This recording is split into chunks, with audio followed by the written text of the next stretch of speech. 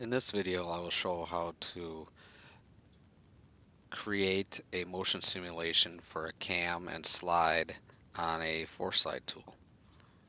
As you can see now, we do have several of them already have motions on here. But now I'm going to apply a motion sequence to this cam and this slide.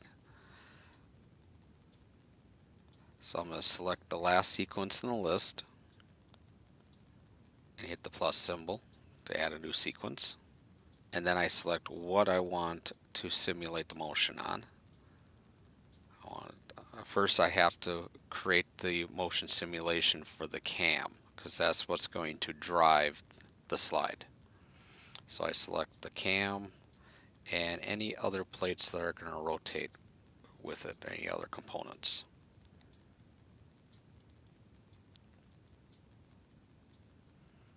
Once I have the component selected, I have to tell it what type of motion. I'm going to select rotation. Then I select put focus in this box and select the rotation axis. It can be an axis or a circular edge. I'll select that circular edge. Then I have to tell it the angle of the rotation, because if I were to play this right now, nothing is moving.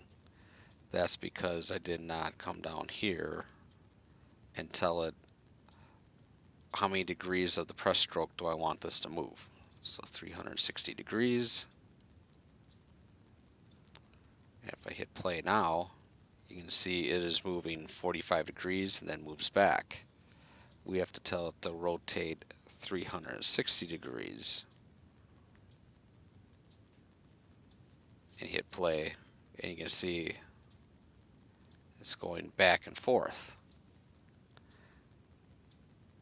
When I change this option right here as to what is defining the motion in regards to the press stroke, right now is set to stroke linear. So meaning when it goes up in the press stroke, it moves in one direction. When it comes back down, it moves in the opposite direction. We want to move in regards to the angle of the press stroke. And now when I hit play, you'll see that it's just a continuous 360 degrees all the way around. So now we have the angle of the cam, or the rotation of the cam motion created. So now, and I can name these sequences. So if I wanted to, I could name this one, say this is for the right slide cam rotation. Have that sequence selected. I'll add another sequence below it by hitting the plus symbol, and this one's going to be for the linear motion of the slide. So now I'll select the components I want to move. And we can always add more components. If we miss one of these components, we can always add them to this translation or to this motion.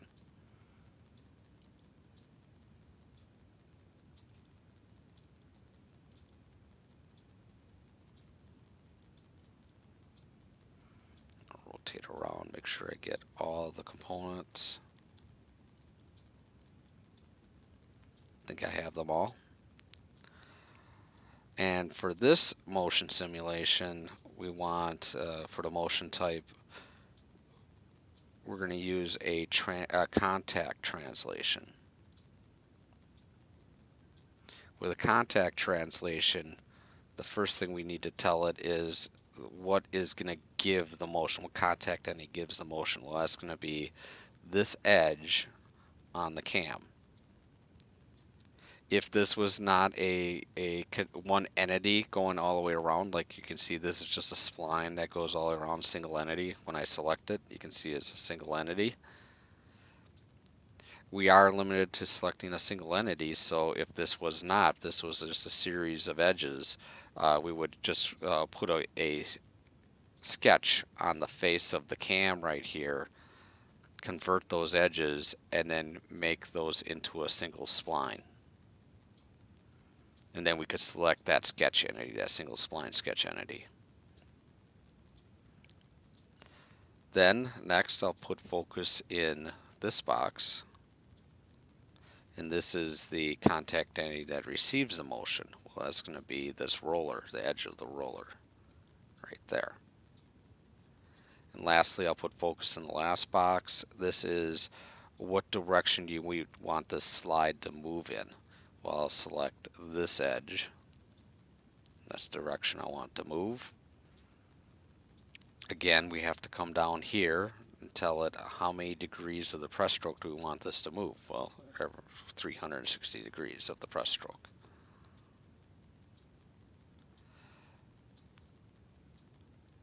And then when I hit play, you can see that the slide is moving in accordance to the contact with the cam as it rotates.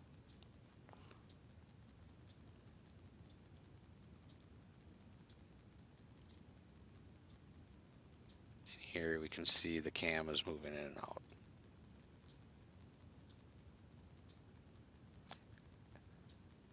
And that is how you do a motion simulation for rotation of the cam and the slide on a Fourslide tool.